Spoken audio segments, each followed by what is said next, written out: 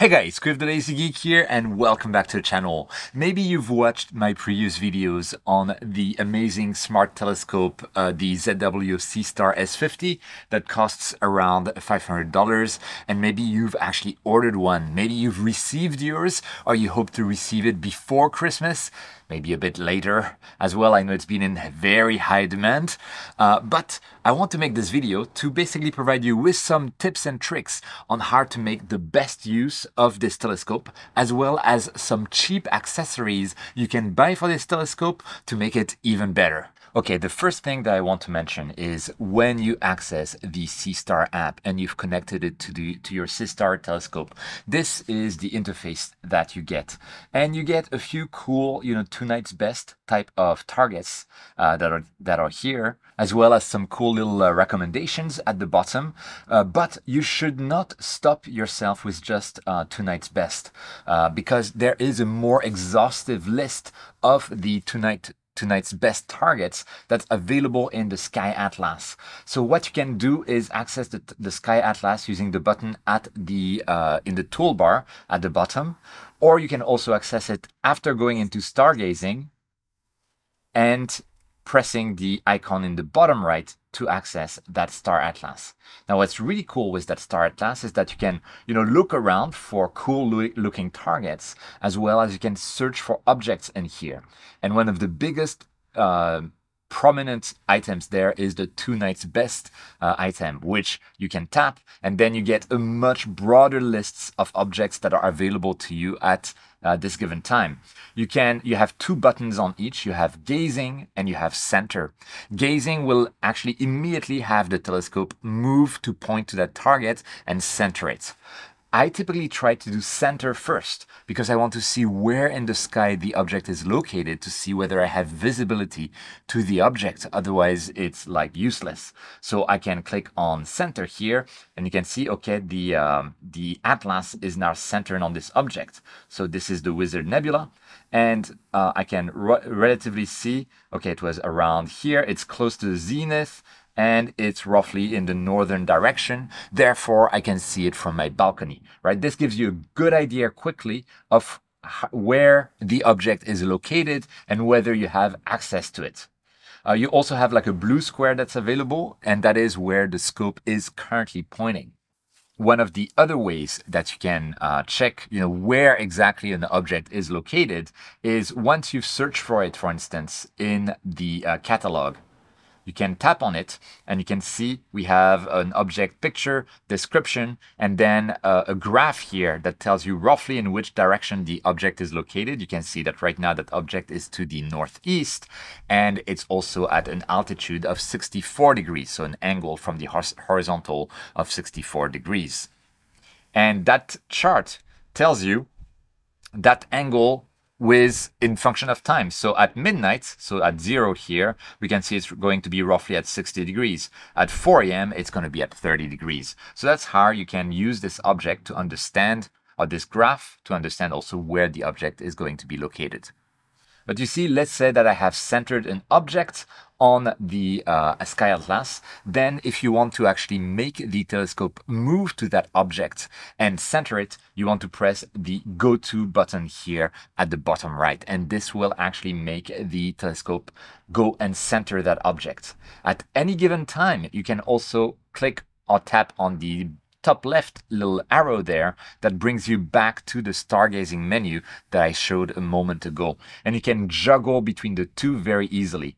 If you're ever imaging an object and you realize it has drifted outside of the field of view for whatever reason, maybe you kicked the telescope a little bit, then you can always go back to the Sky Atlas, press the Go To button again, and it will recenter it.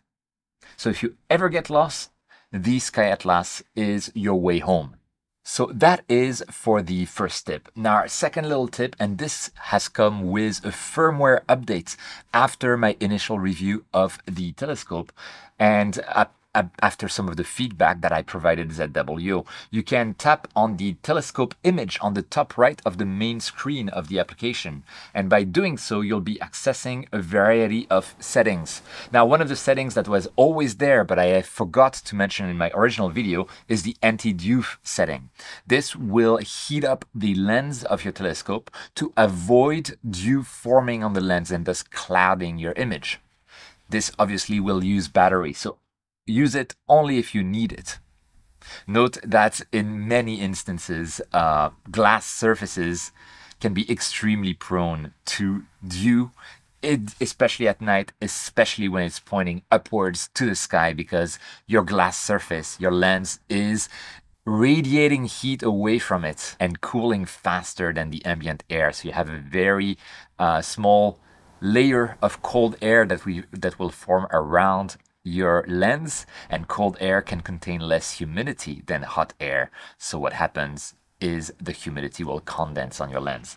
This anti-dew, which has always been there as a setting, will help avoid that. But one of the other things that I really like that's been added is under advanced feature at the bottom. You have a new button which is Save All Frames. And this is for power users, for people who want to do post-processing on the images that the Seestar has taken. And basically, how the Seestar works, after it's pointed to a target and you've started doing light accumulation on it, it will take many 10-second exposures, and it will present you with a stack of those exposures. So it takes one exposure, then it takes a second one, and it stacks it on top. Then it takes a third one, and it stacks it on top of the two other, etc. And by default, you only get that final result. The Seestar will save that final result as a JPEG and also as a RAW file in a format that we call FIT format, which is an astrophotography format, which is already awesome. But with this Save All Frames option, you can actually save all of those individual 10-second frames. And if that is turned on, the Seestar will save each of those individual frames that were successfully stacked. Because sometimes it takes exposure of 10 seconds, there was star trailing, the tracking didn't work well, and the exposure was discarded. In that case, it will not get saved. It only saves the frames that it deemed to be successful, and also those frames are dark calibrated. If you have no idea what that means, it just means that some sensor issues have been removed from your frame using a dark calibration technique. It's a good thing, in other words. So that's for advanced users. And now I want to mention another option in this Seestar menu here, which has been added in a recent firmware update, which is the focus here. And you can see that when I tap on it, there is 3 options available, actually just really 2 that are user changeable. And one is the focus panel. And this is where I am going to start. This can be useful for both beginners, but also advanced users if you want to get perfect pinpoint stars, perfect focus in your images.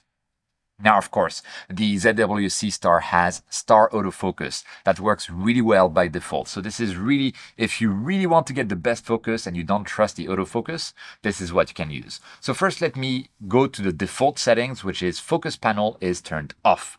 So once I have turned off focus panel, which is the default, and I go to stargazing, I'm going to skip that. Simply my telescope is not level right now. It doesn't matter. But you can see that on the left-hand side here, there is nothing. There is no toolbar. This is the default.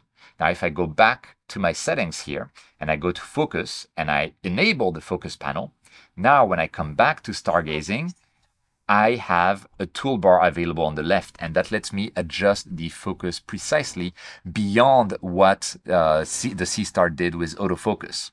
And you can use the double arrows to do like very rough focus adjustments. You see I'm getting more and more out of focus. And I can go to the other direction of the focus and put my stars back into focus. You can see the stars are now visible in the image. I see star drift. This is normal. I'm currently not tracked. And the single arrows are just finer settings. What you want to pay attention to as well is the number that you see. You saw that the number, when I press the double arrows here, it changes. And when I press the single arrows, it also changes. This is basically the index of your focus. And that number can be useful because once you know you have good focus, here let's say that 1702 is my good focus, I can go into the options back and click on focus again, and then I have star focus position, and I can set a default focus position to tell the telescope that, okay, this is your focusing index that you should be starting with. That way it will always start up to that focus position, so you should be roughly in focus, and you'll want to rechange it from time to time as, you know, temperatures and seasons change, for instance. But that's a very cool feature to have for more like advanced fine control of the telescope functions. But if you're a beginner in astrophotography, you may not realize that getting star focus is actually super difficult. It's actually extremely difficult to judge just by looking at an image whether the star is perfectly in focus or you're just out of focus, but you cannot tell. And while you cannot tell in very short exposures, once you do a very long light accumulation, then the poor focus will manifest itself. But we have a way to achieve perfect focus, and this is via a 3D printed accessory here that is called a Bahtinov mask. So let me explain this. This is a Bahtinov mask that is made by my friend Luke from the YouTube channel Lucomatico. I'll put the link down below, and of course I'll put the link to this little accessory as well. It's roughly $10 US, so it's not super expensive, and it's on eBay. Again, I'll have the links down there, and let me show you how to use it. I'll show you the whole sequence of usage of that thing, but once you're ready to put it on the scope, which is not immediately, you'll just slot it in like that, and you're good to go. You have your Bahtinov mask on. Bahtinov mask on, Bahtinov mask off. There is nothing really to hold it in place besides like a little flange here. So you don't want to be using it while pointing the scope down because it might fall, although here it hasn't fallen. So it does stay in place relatively well. Okay, so you just need to remember when you need to put the Bahtinov mask on and when you want to remove it. And one of the things that's very important is to not forget to remove it. Anyway, let me set the telescope down, and together we'll be pointing it at a bright star so we can use this Bahtinov mask to achieve pretty much perfect focus. Okay, so I have my telescope set up properly this time, and what we want to do when we want to do precise focusing manually rather than just relying on the autofocus, and so we'll be using this Bahtinov mask here, is we want to find a bright star to point to.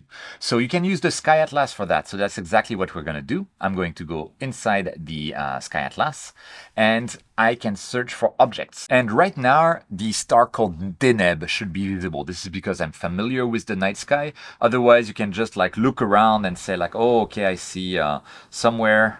Well, right now I'm looking downwards, but let's look above the horizon, and you can see, oh yeah, there's this star Deneb here that looks to be really high up. It's going to be very easy for me to get to, so I can tap on Deneb here and say that I want to go gazing towards Deneb. So there, I've selected Deneb.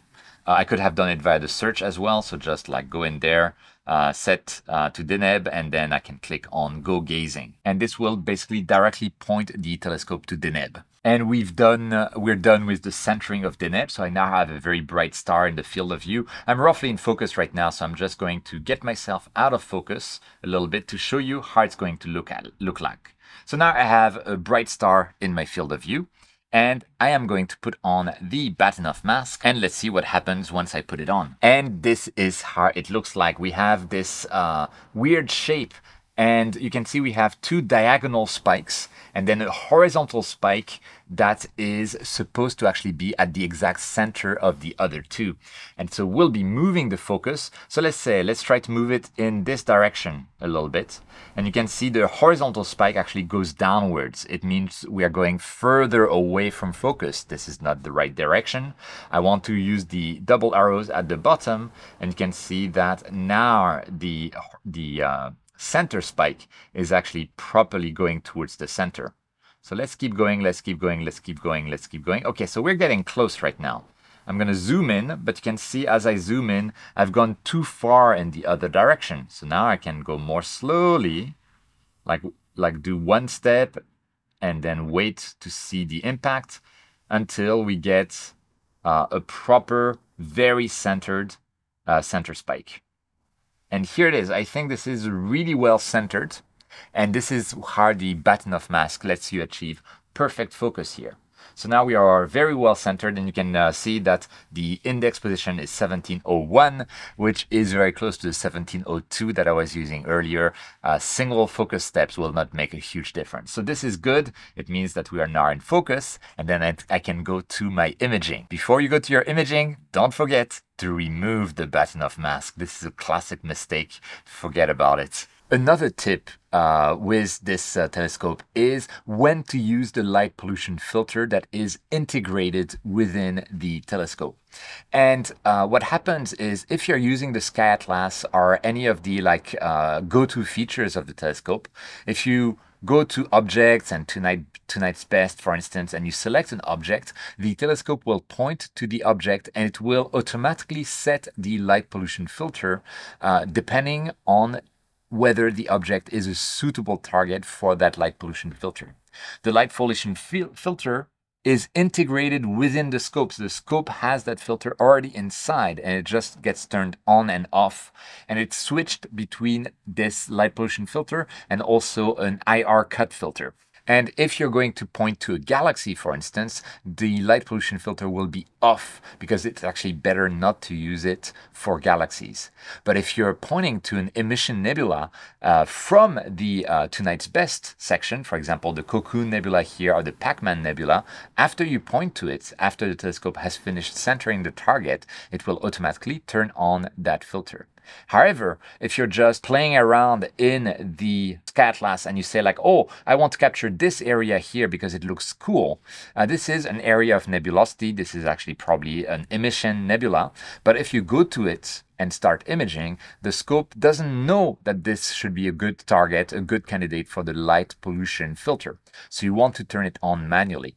And to know whether you should turn it on manually or not is you should know whether your target has basically emission nebulae in there. So that can be a bit tricky. You can Google it, you can Wikipedia it, you can search around. But typically when you see strands of nebulosity that are of like a reddish or brownish color, like we see here, it's emission nebula. And so the LP filter that's within the telescope will be helpful for you. So that was another little tip with when to set up this filter, although by default it's kind of set up automatically by the telescope because that's a little smart telescope. Okay, now we've covered the whole focus stuff. We've covered the new functionalities in the firmware. We've looked at some tips and tricks involving the Sky Atlas. Now let's go to the last topic of the video, and this is really more if you're already into astrophotography and you're an advanced astrophotographer. You probably have a whole range of filters that you have accumulated over the years, light pollution filters, narrowband filters, all the good stuff, and how you wish you could use them with the Seestar, right? And your wish is granted. The same guy, Luke from Lucomatico YouTube channel, also designed a filter holder that can slot inside the in front of the Seestar lens to use your 2-inch filters that you already own. So let's see how it looks. So the filter holder will be delivered like this, and you have plastic screws or thumb screws on the side that you can remove. Mine actually came with a spare screw, so I don't know if that's really intentional, but I got 3 screws instead of 2. And you can see it comes off into 2 parts. One has a pretty large flange here, and this is going to be the part that we insert inside the telescope slot. And the other part actually has a little recess there, and this is where we're going to slot the filter. So I'm going to be using a narrowband filter, a dual narrowband filter here, which is the Altair dual band H-alpha oxygen 3 with very, very narrow band passes of 4 nanometers, which are much better than the light pollution filter that is already included within the ZW Seestar telescope. And that can be extremely helpful in very light polluted cities like Tokyo or during periods like the full moon. A good budget option, by the way, if you're interested, would be something like the Optolong L Extreme, or there is also an SV Boni, like a really budget option. There is an SV Boni dual band narrowband filter. I forget the name right now, but I will put links down in the description to both of those filters and also the Altair one if you're interested. Now, just so you know, this Altair filter on its own, this piece piece of glass here costs almost as much as the whole Seestar S50. The Optolong and SV Boni filters are much cheaper. Anyway, let's slot it in. So we have the part of the adapter that has the recess, and I'll just be slotting in my filter into that recess. So now I have the filter sitting on the adapter here. And then I can sandwich that filter with the other side of the adapter, making sure the flange is facing away from the filter. And then I can insert the screws to tighten the filter sandwich that we have here. And so here I have my filter sandwich with the filter in the middle and the two thumb screws basically holding the filter in there. I also have the flange here that I can insert into the telescope. And the way to insert it is just like before.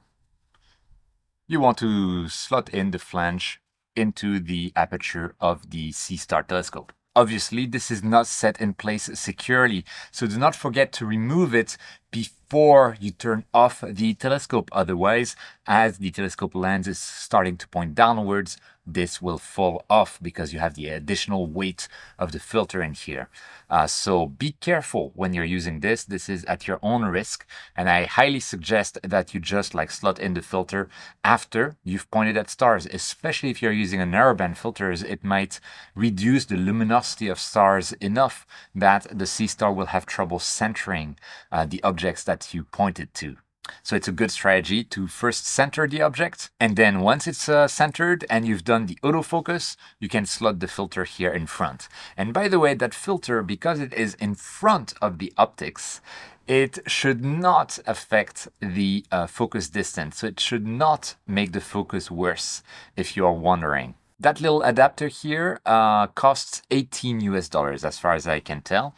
And it's really super cool. With that, I hope this was useful, this series of tips and tricks, as well as little accessories to use with that telescope that are pretty cheap as well.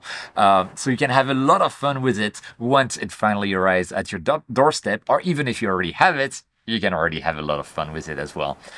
Please let me know your thoughts in the comments, but also if you've been using this telescope and you have other tips and tricks, let us know down in the comments. So go ahead and check them out to see if there were any good suggestions in there. And while you're at it, leave a comment, let us know what you think about this telescope, about those tips and tricks. You can like the video as well, subscribe to the channel, in which case, welcome to the channel. And if you want to get more clear skies, 30% more clear skies guaranteed, you can join my channel as a member or as a Patreon. The links are down in the description. But thank you so much to all of my channel members and Patreon supporters, because you guys truly make the channel possible. Besides all of that, thank you so much for watching. Thank you so much for supporting me. It really means the world. More important than all of that, though, don't forget whenever you can to look up at the stars, and I'll see you next time.